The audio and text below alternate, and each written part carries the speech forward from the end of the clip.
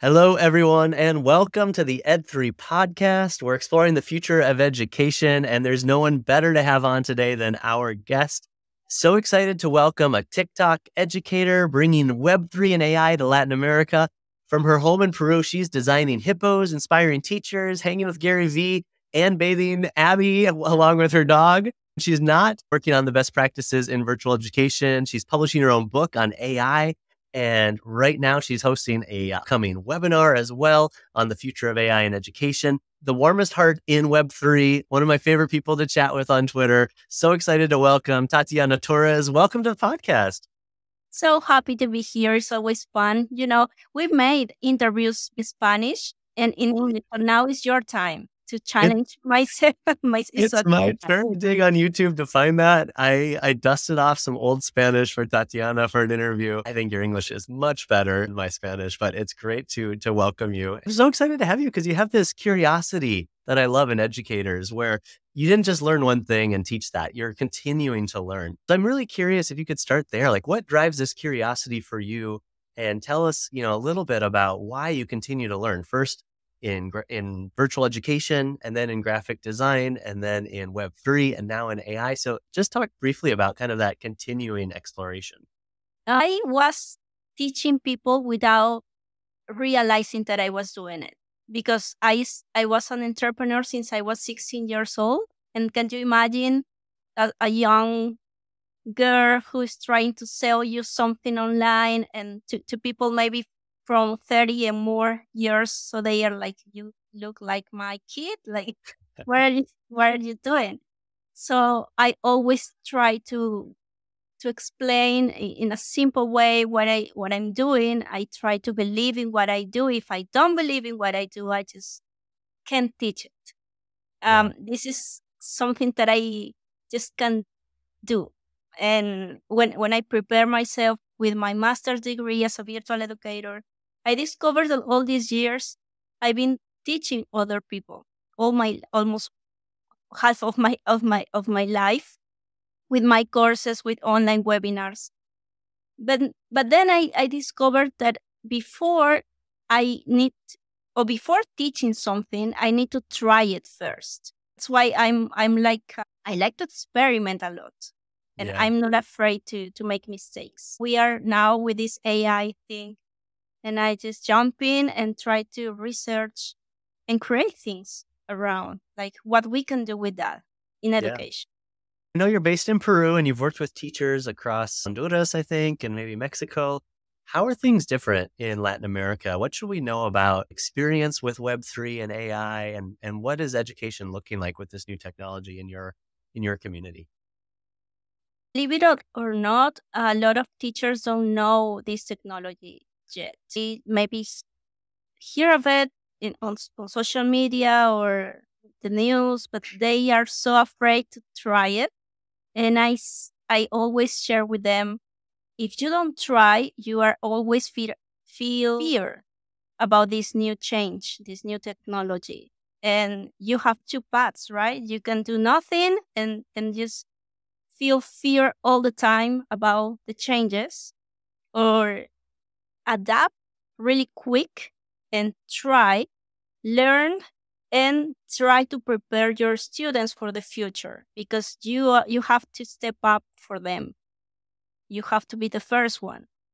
So how do you think that these tools like Web3 and AI that you're teaching them about can really change their classroom, especially, if they're having issues maybe with Zoom or with other basic technology? How can this more advanced technology actually help? Do you see it changing education or providing different opportunities? Of course. Just yesterday, I was giving a class about digital badges, on-chain badges.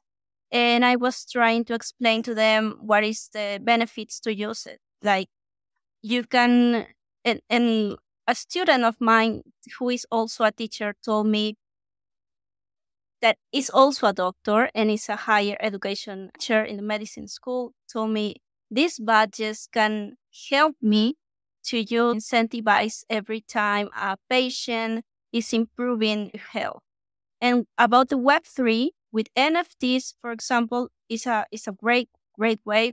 If you have an NFT, just to give a few examples, you can have a membership You can create a community who holds the NFT. I'm going to do like NFT diplomas as a collectibles too. Like every time someone finishes your course, you can give them an NFT as an NFT diploma with a collectible differentiation. And yeah, that's only a few parts of how we can use this technology for it. Amazing. So you're teaching people one-on-one, but you've also now created a book and you have a webinar. So the new book is out called Inteligencia Artificial para Docentes, and you have the webinar La Evolución de la Educación. So tell us a little bit about what inspired you to create these, and sort of, you said you need to teach people step by step. So I'm curious who the audience is for these, or the book and the webinar. Yeah, so both is for educators and educators who wants to learn new things, new trends, and are like curious enough to, I don't know how it works, but I will trust Tatiana to do it, right? Something like that. A lot of students tell me the same, like, I don't know what I'm doing, but I will trust you. I will follow the process. So what I'm doing with the webinars is show them that this is not the future, it's now. Like, our students are super used to to have digital assets, to go to the metaverse, to have digital things and digital personalities and digital clothing. And so I'm saying this is not new for them. They are there already. So you need to be prepared to engage with your activities, with your projects. I'm not saying that you need to change everything. I'm just saying that you can take this new technology and adapt with your projects. These tools can make you a better teacher. So take it, and I give them templates, I give them examples, and I'm trying to do it myself first. I Right. don't teach only the concept, because you have to know the path. There's a lot of things like how to create my own digital contract on Ethereum Mainnet, for example. This is a step by step that I did already, and I can be able to teach other teachers now. I love how you're embodying like the learn by doing, right? Like you're doing it yourself first, and then you're sharing what you learned along the way for others. So that's a really great lead into the hippos. So one of the things people will see immediately if they connect with you on Twitter or on LinkedIn or TikTok is your hippos. So tell us a little bit about your hippo project and kind of why you started that and what that's taught you along the way. Book Project is an NFT project that I started 1 year ago. It was on January 24, 2022. I decided to take a workshop, a creative workshop with Seth Godin, and he challenged every student saying, you need to create your dailies, something that you do every day to practice, to show up. It doesn't matter if it's perfect. It doesn't matter if you consider that it looks like crap. Just launch it, just do it. And I was thinking about it, what can be my project? And I was a digital artist 10 years ago, and just stopped my drawing journey for 10 years. And after that period of time, I decided to accept the challenge and create my own epos. So that's what I did. And create epo number 1. And after a week, I have a bad memory. That's why I decided to mint my own epos, my 7 epos from my first week. And that became my first collection. And then That's a friend asked me, hey, I want to buy one of your epos. It looks so cute. And I said, okay. And now I have my first sale, and then another and another. And some of the artists and collectors from the Web3 space have some epos. educator, NFT artist, and you really got your big jump, as I recall, from TikTok, right? When you were doing your master's. Tell us about that, because I think that's a great example of what I would call build in public, which we don't have to think about for students. Maybe we think about for entrepreneurs, but tell us about how you might build a master's degree in public.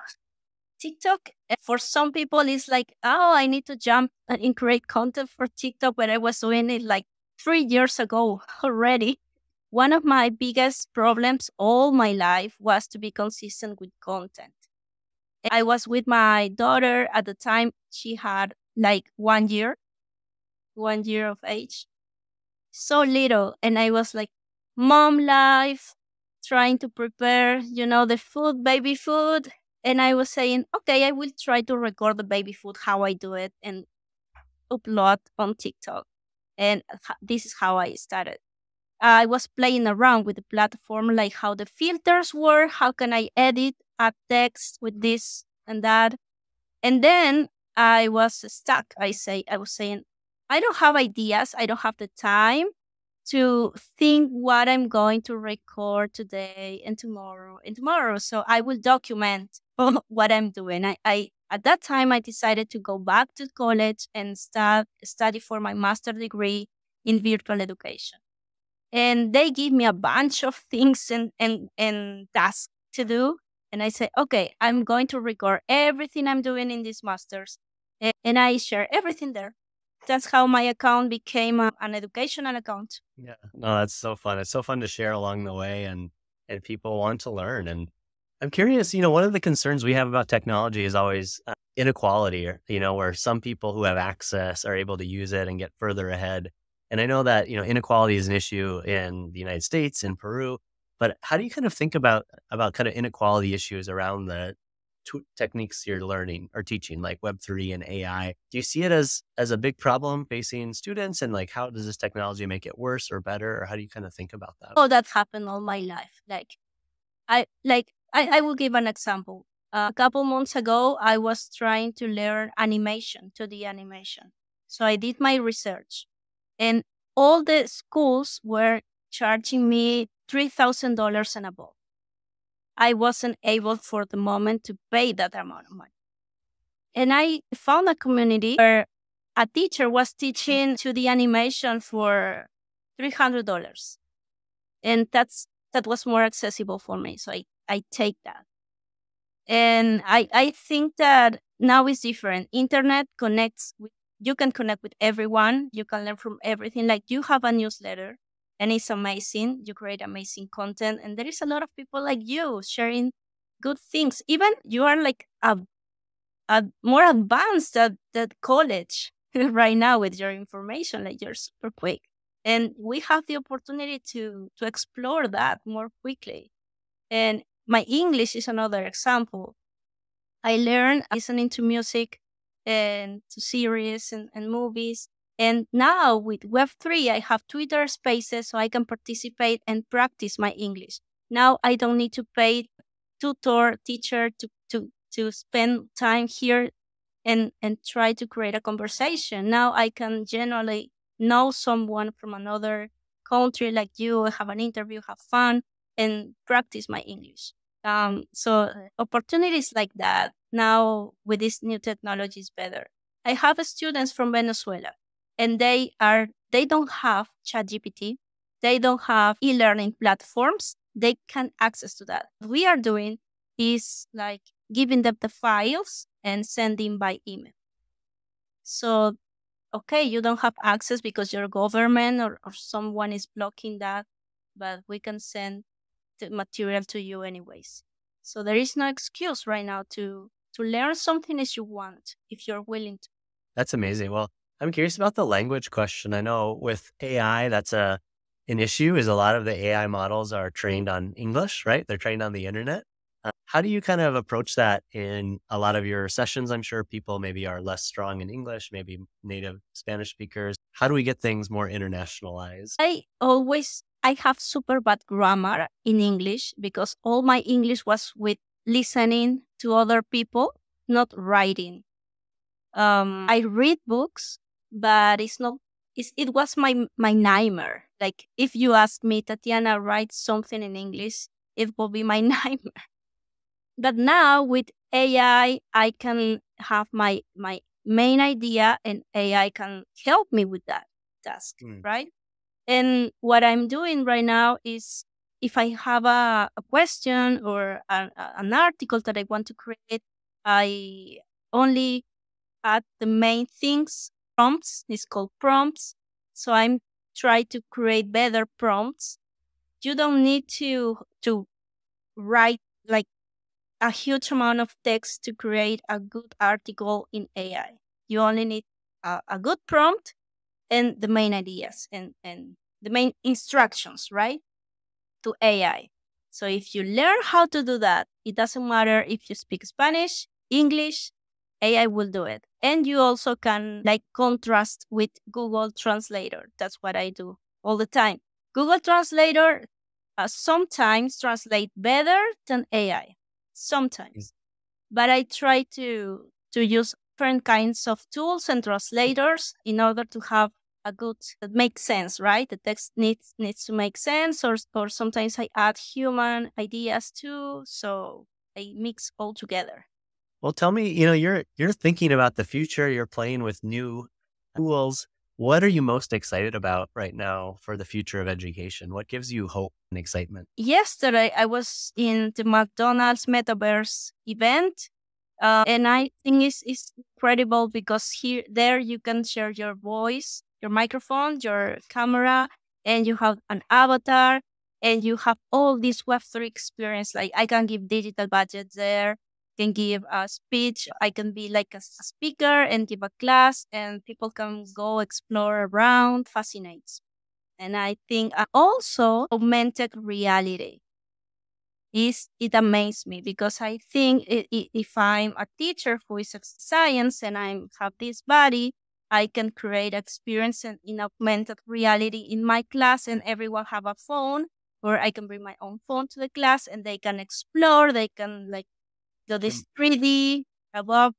It's amazing that I think is a good beginning for make more entertaining experiences for students. I know your webinar is coming up and your book is available. So tell us where we can find those and the best way to connect with you on social media.